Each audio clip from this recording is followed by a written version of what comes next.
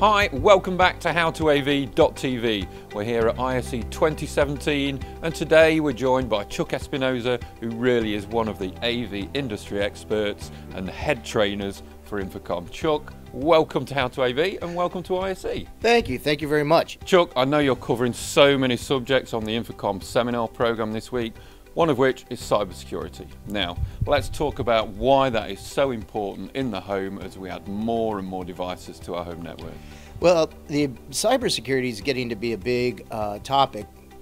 It hit the corporate industries first, and people started realizing they needed to lock down their homes because we have so many devices in our homes now, thermostats, light bulbs, speakers, and for the average homeowner, they don't have a cybersecurity or an IT team that will come and do that for them. So most of the people get it from the company, their service provider, and they bring it in, they set it in their home, and they turn it on and go, without thinking about security that's involved in that. And you have your computer, your home computers, your tablets, your phones, and I know a lot of people do banking on their tablets and phones and whatnot, and without that lock on the door, it kind of gives those undesirable computer thieves the means to come in and peruse all of your information, your banking information, your wills and medical information if you have that on there. So it's starting to be a very big topic with the home, trying to get the homeowner educated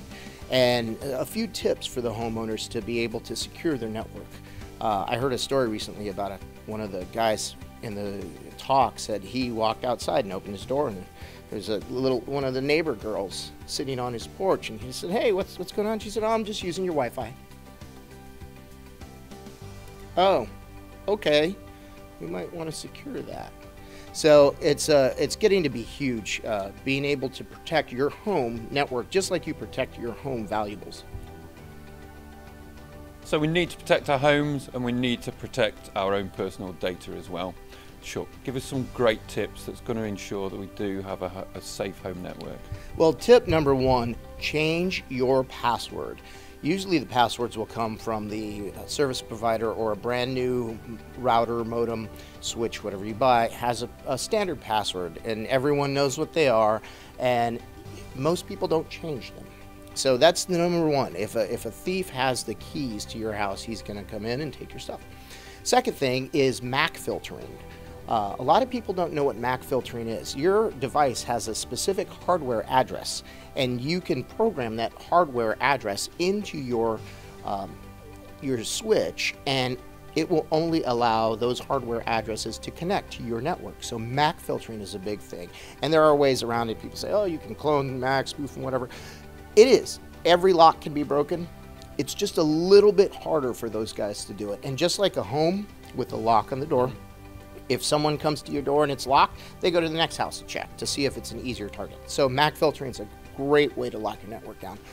I personally go to my neighbors and offer this service of let's reset your passwords, or show them how to set their own passwords. Let's change the channel so we're not all on the same channel. Let me show you how to MAC filter, and reaching out to your neighbors and the people around so your neighborhood's more secure. And it's kind of like a little neighborhood network watch that I do and help my neighbors out with. And a lot of them, being in IT or being in technology, are very accepting. We all work together, and we have a safe neighborhood with our network. We're thinking about the family as well. Even the mums and the dads and the grandmas have got Wi-Fi in the home as well. But just thinking about that home network, there are so many open networks. So yeah, passing that on as well is a great tip. Yeah, and those networks that have family members on them, just think about your grandma trying to connect to the network, and if you have a huge security system, it's very hard for them to, I got a new device and I don't know this 26-digit code and I'm confused, I just want to check the weather. Well, those networks that are more open are easier to get into for the family. They're also easier to get into for the not family. So we want to assist those people, and we want to make it user-friendly and easier for them. So there's certain things you can do, again, as a home administrator of the network, to try to make that as user-friendly for grandma as possible, but still keep it locked down. MAC filtering is a great way. You know, hey grandma, can I see your device real quick? Boom, done. You can go on about your business, check your soap operas, and that and hiding your SSID is another one. A lot of people don't hide their SSIDs, and if everyone in the family knows what it is, or it's your last name or whatnot, if you broadcast that, people know where that house is. And you don't really think about that if you put your home name or your surname in your SSID, but then they can associate that with your address, and that's just another piece of information that cyber criminals can get to use in their search for data on you. So change that SSID to something random and hide it. And maybe put it on a post-it on the refrigerator so everyone knows what it is and you can still connect, but hide that thing. And I guess simple tips is a non-tech tip, but keep an eye on bank statements as well. Oh yeah. Cyber security, keep it safe, but if somebody's going to steal from you, they're not going to take tens of thousands of pounds from your account. It's small amounts, and just keeping an eye on that is a good measure as well. Oh yeah, I've heard several stories of people when they get hit by phishing scams or whatnot, or people get their credit cards. The first charge you see is not $5,000 or $6,000. It's $1, $2, and they wait to see if you actually report that. And most people see a $1 charge and they think it's an ATM fee or something small, but those are those little nibbles that those crooks take at you. So if you see those $1 or $2 charges, definitely check those out if you don't know what they are. Because pretty soon after 2 or 3 $1 or $2 charges, then you'll see that $5,000 charge, and you're like, oh, I should have checked that. Yeah, definitely check those small charges. There's going to be more and more devices in the home and in the office that are going to be added to that network.